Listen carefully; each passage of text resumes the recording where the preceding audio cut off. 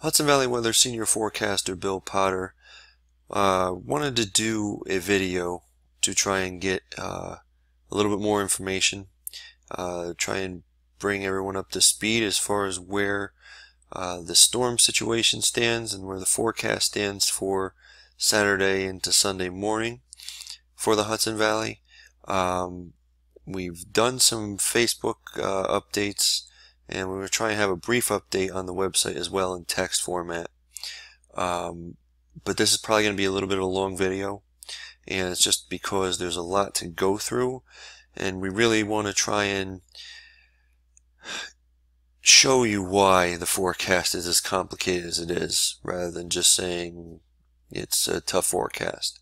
There's a lot of conflicting information, and a lot of the information has been changing frequently in the last day or so. So real quick to get you up to speed. And I apologize if this for the quality of this video. Like I say, it's going to be rather informal. I'm just working live off the website. I haven't prepared slides or anything, so we're just going to move through. These maps are courtesy of website Tropical Tidbits. I want to give them credit. They got some great maps we use all the time. There's also some maps on here from Weatherbell, the snowfall maps, so you'll see those as well. This is the GFS model.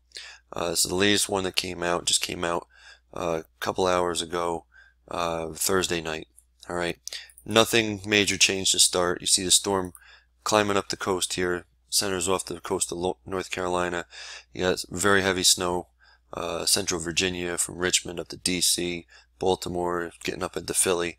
This is overnight hours, Friday night into Saturday, and this is Saturday morning, right around sunrise.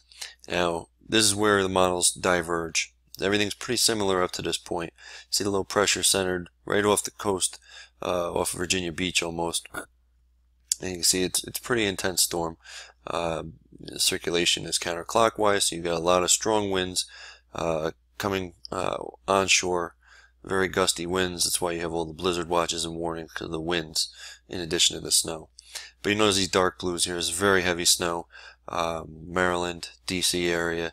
I mean, this is where the bullseye is expected to be with this storm, and they're talking upwards of 2 feet there. The forecast is pretty cut and dry in that area, anywhere from Philly, DC, Baltimore, basically 18 to 24 inches plus. I mean, it's pretty much a lock. Our forecast, not quite so simple.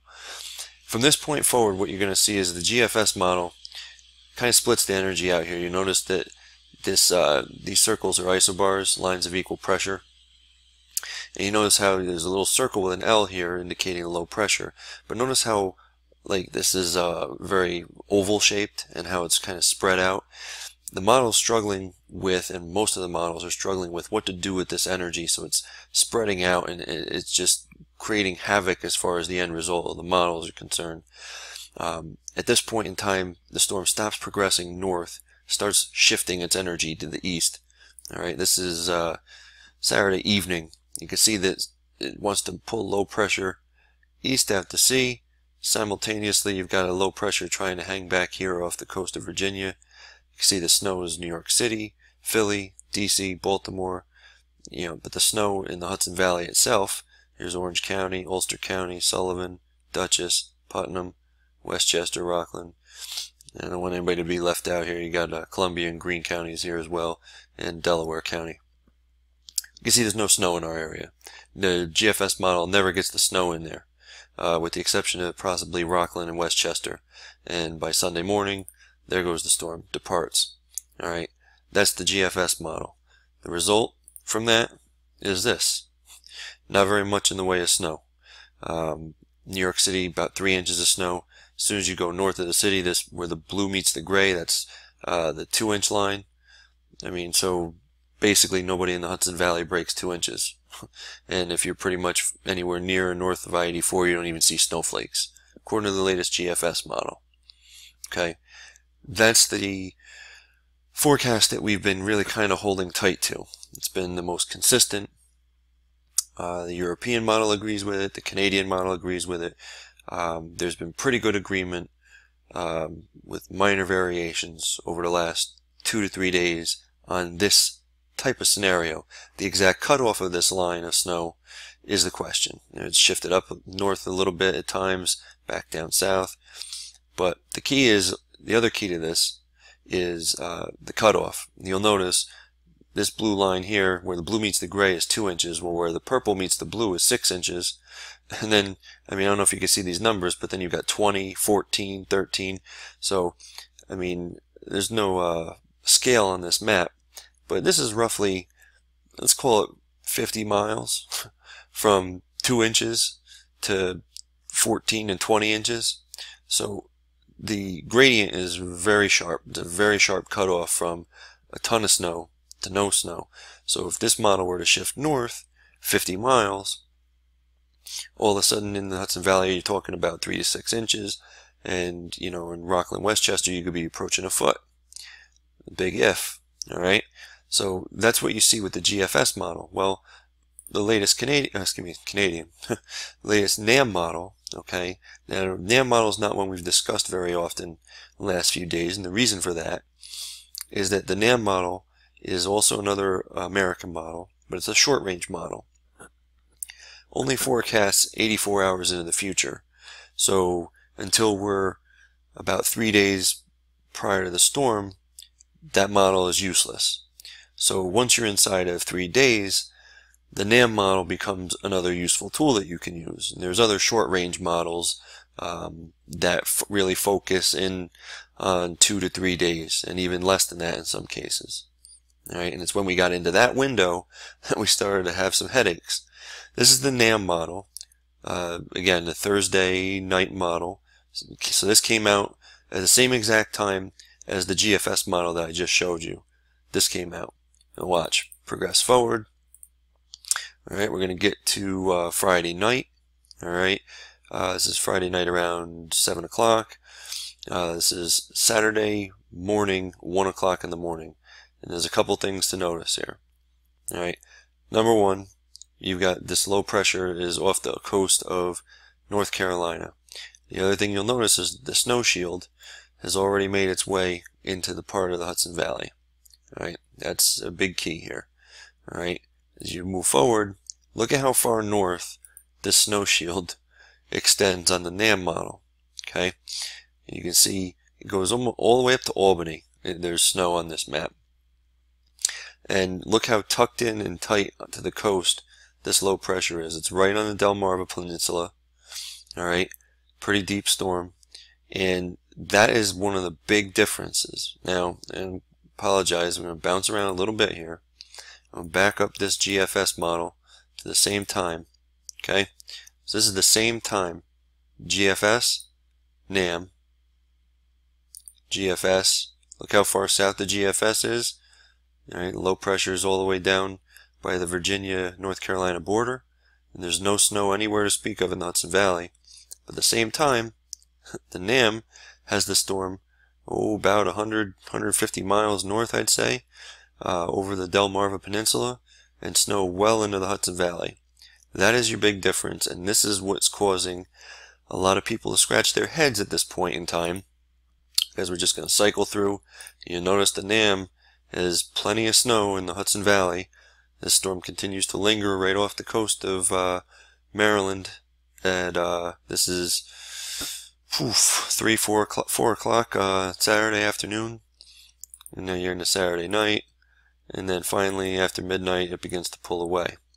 All right, tremendous difference between the GFS model.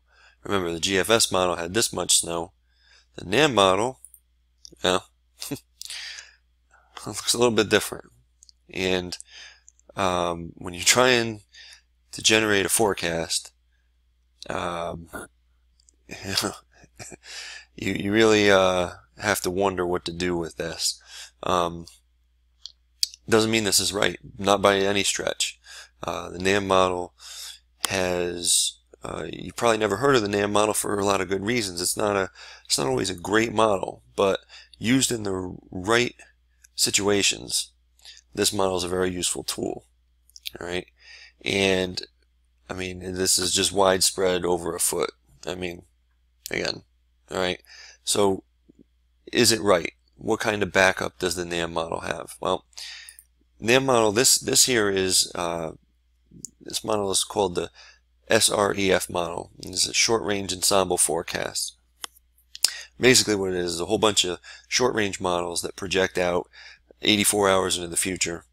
And what they do is, think it's 28 different models that run, or 26, excuse me. And they run 26 scenarios, and then they take all the individual scenarios, lump them together, and take the average. So basically you're just trying to get the best representative sample as possible. What this map is showing you is what the latest potential for a greater than 6-inch snowfall is. All right, and it gives you percentage chance, percentage probability. Hudson Valley at this point in time is in, and I want to make sure I did this right, 1, 2, 3, 4, 5, 3, 4, 5, yeah, 40 to 50%. So 50% chance that Hudson Valley sees greater than 6 inches of snow. And it's based on, this is going to be really hard for you to see, I apologize, it's going to look like a big mess. These are the individual runs. This big one in the middle is the average. All right, it's called the mean. Basically, you take all the different ones together, take the average. That's the mean. So this is the average of all these individual scenarios. But you can see different scenarios here. You're gonna be really hard to see on screen, so I apologize. But this scenario has, almost 1.5 inches, 2 inches of liquid, which would be like 30 inches of snow. And you have some that have no snow whatsoever in the Hudson Valley.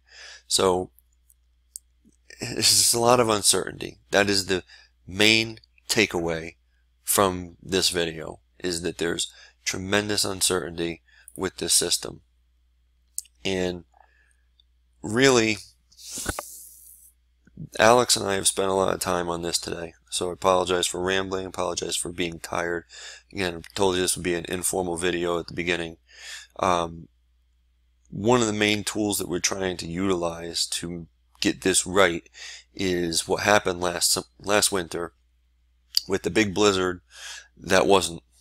And if you remember back to that, we had a huge snowstorm forecasted. All signs pointed to a major event for the Hudson Valley, and at the last minute it skirted east 100 miles, and we missed the storm in the Hudson Valley and got maybe 2-3 inches tops in some places. We're trying to use the tools and the things that we learned from that to possibly forecast better this time. And some of the things that happened, some of the things that we saw happening with that storm, we're seeing again with this storm. Case in point, we had pretty good agreement last year on the European model was persistent. The European model insisted that we were going to get slammed by that blizzard last January. And the GFS model was pretty on board, but it was kind of iffy at times, similar to this year. We didn't really use the Canadian all that much last year, but so the European, which is a great model, we rely very heavily on it, insisted that that storm was going to hit. And then once we got in, about 48 hours away from the storm, we began to get information from the short range models that I just showed you that something was wrong, that it was not looking like the storm was going to be a direct hit. And a lot of people threw that information out the window and said, well, the European's on board, so we're going with it. Well, I just want to remind everybody, this is what the European model showed. I don't know, you probably never saw this. This was the European model's forecast for the big blizzard 54 hours, basically 2 days prior to the event. So about as far away from the event, from this event as we are now. The European model last year was saying 10 to 20 inches of snow in the Hudson Valley. And we know that didn't even come close to happening. So yes, the European model and the GFS model have been insistent that there will be no snow in the Hudson Valley this year with this storm. That's why we're hesitant. That's why we're not sold. So if you wonder why the forecast is so convoluted, I hope that helps. It was a 15-minute video. I apologize. Hope it was informational. Love your feedback. Take care.